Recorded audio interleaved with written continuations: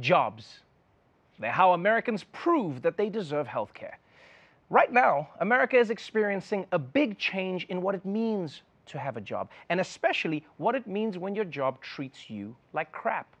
So let's find out what people are doing about it in another installment of Labor Pains.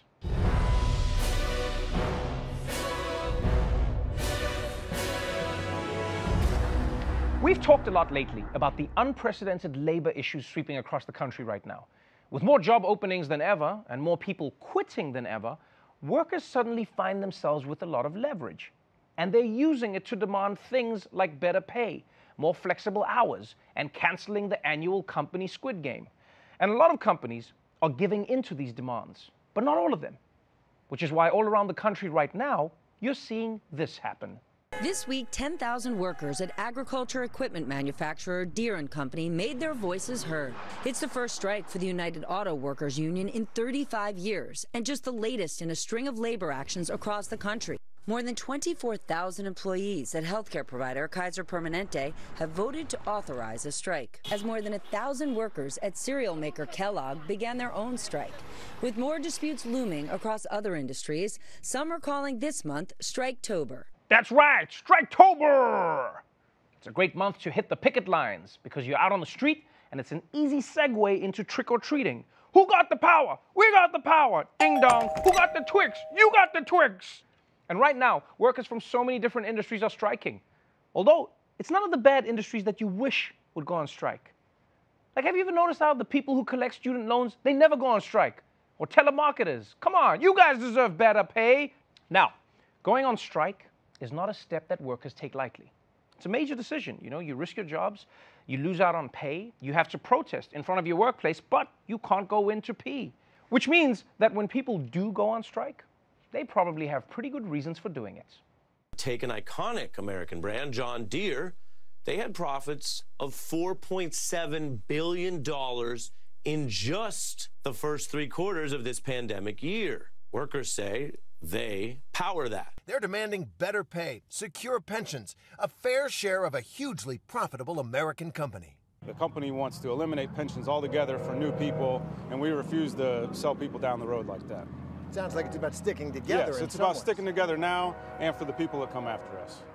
And about better pay. Yes, absolutely. The company, their profits have just been through the roof. John Deere's profits grew by 61% in recent years, and their CEO's salary grew by 160% during the pandemic. We're the ones that make your stuff. We've earned it. Give it to us. End of discussion. Well, the man makes a solid point. I mean, the CEO got a 160% pay raise while screwing over his workers? That's a horrible idea, man. Especially when your getaway vehicle is a tractor. You'll never catch me, peasants!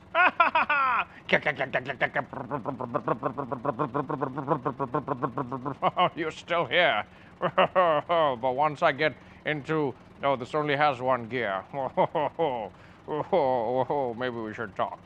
You know, honestly, some of these CEOs get so greedy that they become short-sighted. Because if they thought about it, they would realize they could probably get away with exploiting their workers for longer if they just exploited them a little less.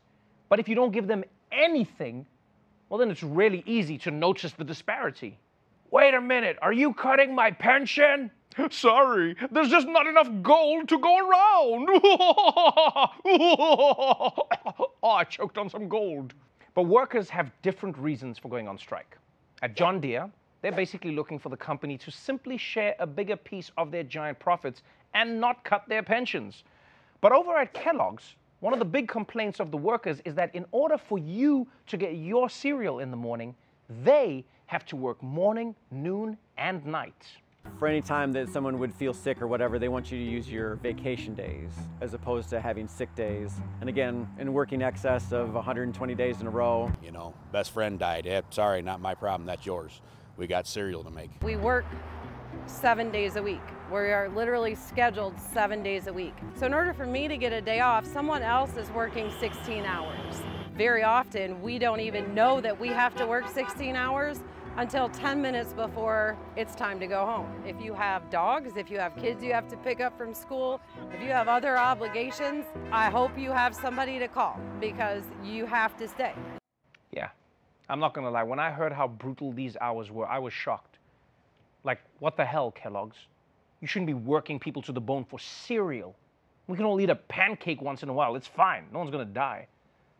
And it's not just inhumane to treat employees this way. It also goes against the Kellogg's brand image of like cheerful, colorful cartoon mascots.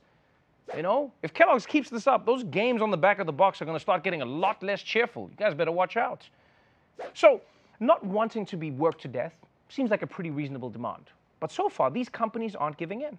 And what's funny to me is how some of these companies are trying to get by without their workers. Like, for instance, John Deere. They reportedly redirected their office employees to work on the factory floors. And one of those workers, get this, immediately crashed a tractor, which of course was going to happen. I mean, office workers do not have the skill set to work in a factory. You hand them a wrench and they'll be like, okay, do I use this to check my emails?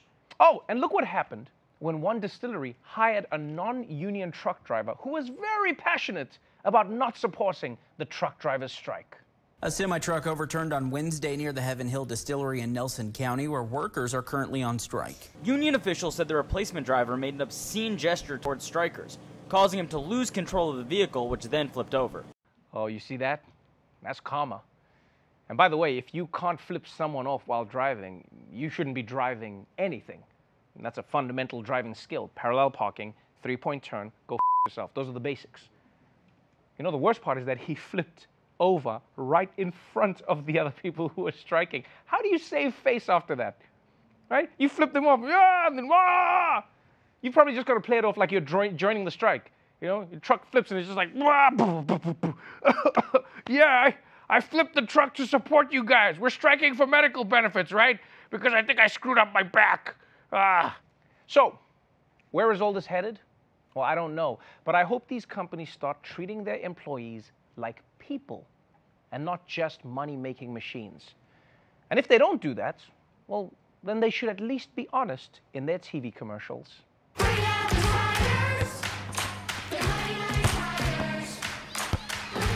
Frosted Flakes is the only cereal flavored with the tears of the people who made it. They're exploited. Seems right to me.